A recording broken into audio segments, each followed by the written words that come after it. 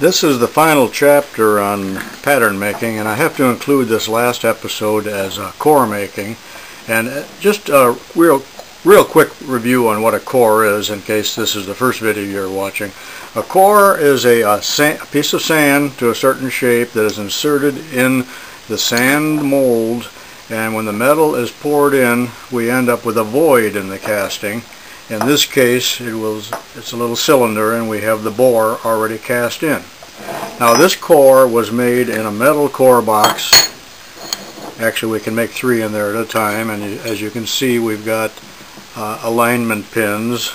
This is an aluminum core box, so the core can be baked or gassed. Put a C-clamp on there, and I usually put it in the kitchen oven, no odor involved, and 15 minutes at 350, and it's hard, and then it can be separated using these little slots on each side with a screwdriver, and you can pop it open and remove the cores. Cores can be used only once. I'm going to make a core here in a few minutes, and it's nothing more than common silica sand like you use for sandblasting, and I'm using sodium silicate as a binder, more commonly called water glass. Used to be a preservative for eggs years ago. It was a very common material. Now it's kind of hard to find, but this is what they used in cash for clunkers to destroy all of the engines. It sets up with carbon dioxide, CO2 activated. It's a clear, viscous liquid looking something like Caro white syrup, only it's not all that sticky. Now, the core box that I'm going to make, I'm going to make this big core, 2-inch in diameter, about 10 inches long.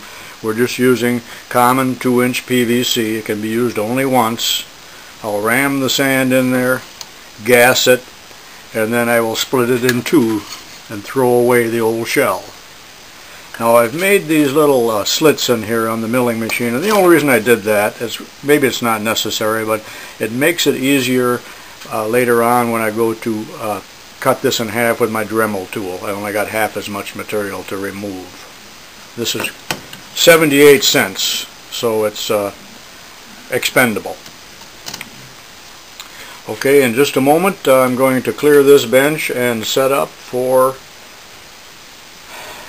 core making. All the materials are assembled now for the core making, and just one other thing, that many other types of sands and formulas or recipes can be used for core making other than the CO2 process. Most often they used to use oatmeal or some kind of cereal and molasses. I know it sounds like something to eat, but that was often used, and you'll find those recipes in old foundry books.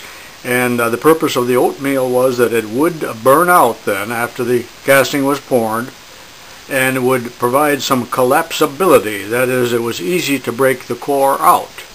So what we have here is silica sand from Illinois, and I have filled up the core box, which is this piece of pipe, to the top with sand. And I got a little extra down here, and we're working on double newspaper, triple newspaper here, so it's easy to clean up. We've got the water glass, we've got a dowel to kind of ram it down, and that's all there is to it, except we need CO2. Now, my CO2 was nothing more than a fire extinguisher that I got at an auction, and it works fairly good because I'll just put this over the pipe. However, I don't have control over the pressure here, so I'm getting way too much, and sometimes snow comes out, so that's not real good. Now, if you don't have an old fire extinguisher or any other kind of CO2, you can use your MIG welder. And the shielding gas, of course, is only 25% CO2, but that will work. Okay, this is somewhat messy, so I'm just going to let all the sand come out and make a little depression right here.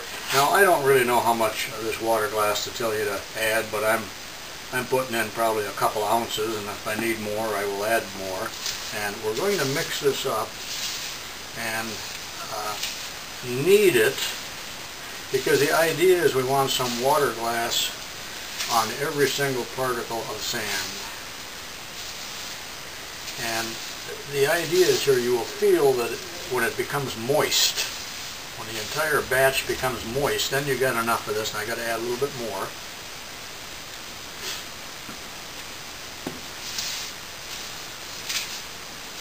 Now this newspaper works nice because you can pick it up, get the dry sand mixed in.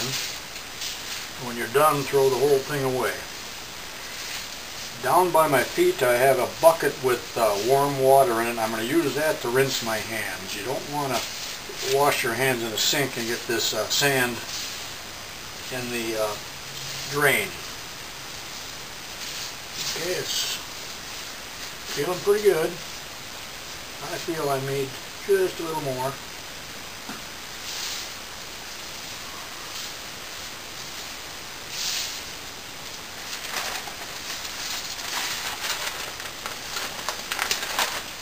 Make sure it's all mixed.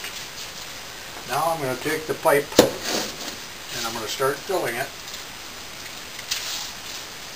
And let's ram it a little bit with this dowel. A little more in.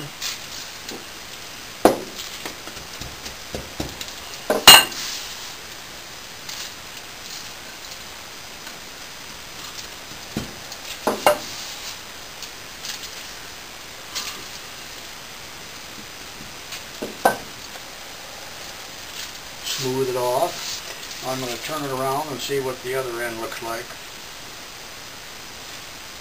That doesn't feel quite hard enough there, so I'm going to pack it just a little bit from this end.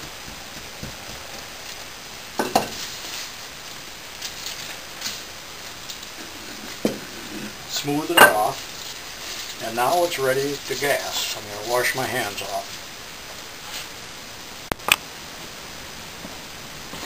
Here we go with the carbon dioxide. I'm going to put the cup. I'm trying to release it evenly. I put the screen and shims down on the bottom so that hopefully some of the gas will go through.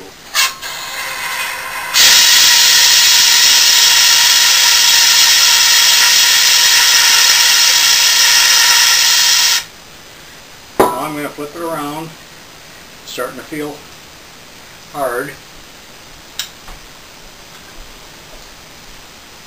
Put some on the back side.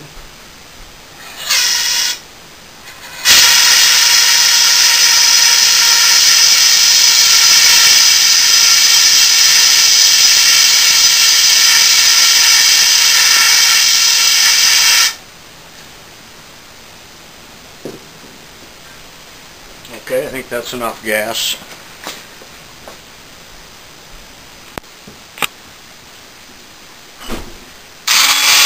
I'm using my Ryobi tool, which is like a Dremel tool, and we got a 1-inch abrasive, and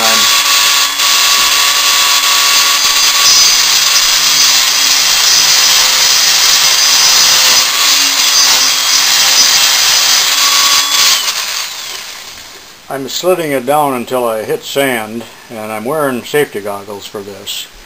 And when I complete the cut, I'll put it on the bench there and we'll take it apart.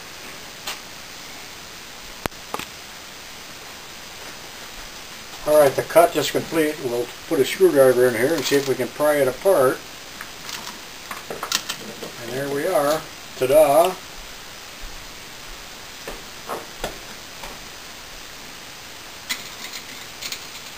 I have a little crumbling there, which we don't care too much about. That side's a little harder to get off than the other side.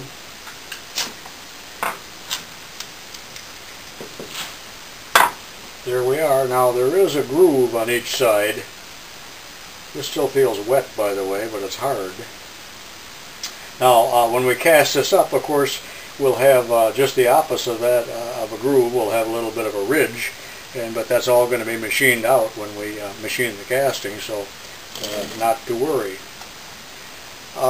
Alright, that concludes the 6 parts of pattern making and core making, and later on, when the weather breaks, I'm going to pour the casting. We might take up this a little bit more if there's any interest and show you some of the steps in machining the cylinder casting. I hope this wasn't too long and boring for you, because it went on for a long time. It took me several weeks to do this. So this is tubalcain saying so long for now.